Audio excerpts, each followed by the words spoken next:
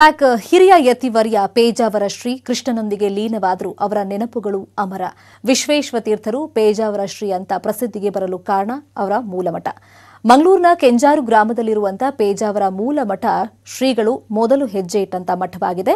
ಸನ್ಯಾಸತ್ವವನ್ನು ಪಡೆದು ನೇರವಾಗಿ ಬಂದು ಕಾಲಿಟ್ಟಿದ್ದು ಈ ಮೂಲಮಠಕ್ಕೆ.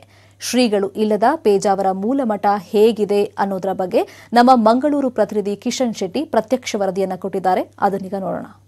7.5 ವರ್ಷದ ವೆಂಕಟರಮಣ ಎಂಬ ಹುಡುಗ ವಿಶ್ವೇಶ್ವ ತೀರ್ಥ ಸ್ವಾಮೀಜಿಯಾಗಿ ಬದಲಾದಂತಹ ಸ್ಥಳ ಅದು ಮಂಗಳೂರಿನ ಜೋಕಟ್ಟೆ ಸಮೀಪದ ಪೇಜಾವರ ಎಂಬ ಸ್ಥಳ.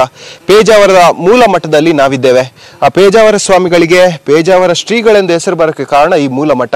ಯಾಕೆಂದ್ರೆ ಸನ್ಯಾಸ ದೀಕ್ಷೆಯನ್ನು ತೆಗೆದುಕೊಂಡು ನಂತರವಾಗಿ ಪೇಜಾವರ ಸ್ವಾಮಿಗಳು ತಮ್ಮ ಸಂಸ್ಕೃತ ವಿದ್ಯಾಭ್ಯಾಸವನ್ನ ಕಲಿತಂತ ಸ್ಥಳ ಇದು. ಹಾಗಾಗಿ ಅವರಲ್ಲಿರುವಂತಹ ಅಪಾರ ಜ್ಞಾನ ಸಂಪತ್ತಿಗೆ ಮೂಲ ಪ್ರೇರಣೆಯಾದಂತಹ ಸ್ಥಳ ಇದು. ಇನ್ನು ಪೇಜಾವರ ಮೂಲ ಮಠ ಕೂಡ ಉಡುಪಿಯಲ್ಲಿರುವಂತಹ ಪೇಜಾವರ ಮೂಲ ಮಠಕ್ಕೂ ಕೂಡ ಸಂಬಂಧ ಇರುವಂಥದ್ದು. ಅದೇ ರೀತಿಯ ವೈಶಿಷ್ಟ್ಯವನ್ನು ಹೊಂದಿದೆ, ಅದೇ ರೀತಿಯ ಅಂದವನ್ನು ಕೂಡ ಹೊಂದಿರುವಂಥದ್ದು. ವಾದಿರಾಜರು ಮತ್ತೆ ಮಧ್ವಾಚಾರ್ಯರು ಬಂದಂತಹ ಸ್ಥಳ ಇದು. ಸುಮಾರು 200 ವರ್ಷಗಳಿಂದ ಯತಿ ಪರಂಪರೆ ಇದೆ. ಅಂದ್ರೆ ಪೇಜಾವರ ಸ್ವಾಮಿಗಳ ಹಿರಿಯ ಶ್ರೀಗಳು ಕೂಡ ಇಲ್ಲೇ ತಮ್ಮ ವಿದ್ಯಾಭ್ಯಾಸವನ್ನು ಆರಂಭ ಮಾಡಿರುವಂಥದ್ದು. ಹಾಗಾಗಿ ಅವರೆಲ್ಲರನ್ನು ಕೂಡ ಇವತ್ತು ಅರ್ಚನೆ ಮಾಡಲಾಗುತ್ತೆ.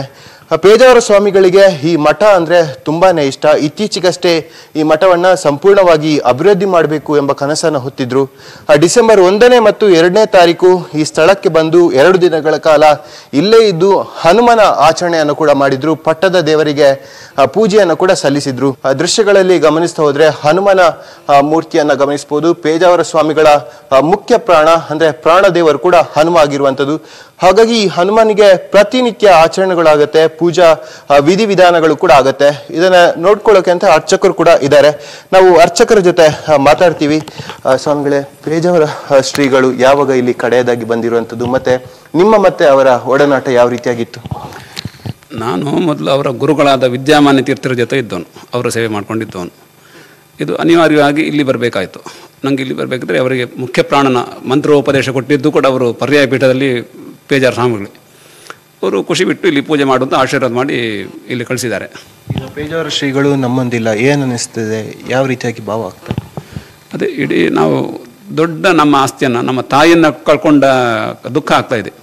ಅಂದರೆ ಇಷ್ಟು ಮಂದಿ ಅವರು ನಿಸ್ವಾರ್ಥದಿಂದ ಅವರ ವಿದ್ಯಾಪೀಠದಲ್ಲಿ ನೋಡಿದರೆ 1000ಗಟ್ಟಲೆ ವಿದ್ಯಾರ್ಥಿಗಳನ್ನು ಅವರು ತಾಯಿಗಿಂತ ಹೆಚ್ಚು ಅವರಿಗೆ ನೋಡಿಕೊಂಡು ಅವರಿಗೆ ಅನ್ನ ವಸನ ಎಲ್ಲ ಕೊಟ್ಟವರಿಗೆ ಇಡೀ ಅವರಿಗೆ ಜೀವನವನ್ನೇ ಕೊಟ್ಟವರು.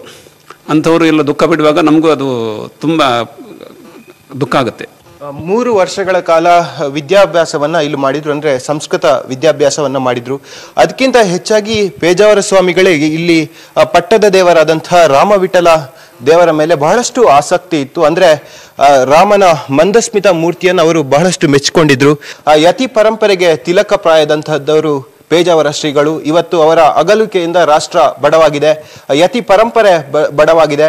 ಆಧ್ಯಾತ್ಮ ಲೋಕದಲ್ಲಿ ತನ್ನದೇ ಆದಂತಹ ಛಾಪನ್ನು ಕಳೆದಂತಹ ಪೇಜಾವರ ಸ್ವಾಮಿಗಳ ಅಗಲುವಿಕೆ ಕೋಟ್ಯಾಂತರ ಭಕ್ತರಲ್ಲಿ ಒಂದು ರೀತಿಯಾಗಿ ಚಿಂತೆಯ ವಾತಾವರಣದಲ್ಲಿ ಮುಳುಗುವಂತೆ ಮಾಡಿದೆ, ಶೋಕ ಸಾಗರದಲ್ಲಿ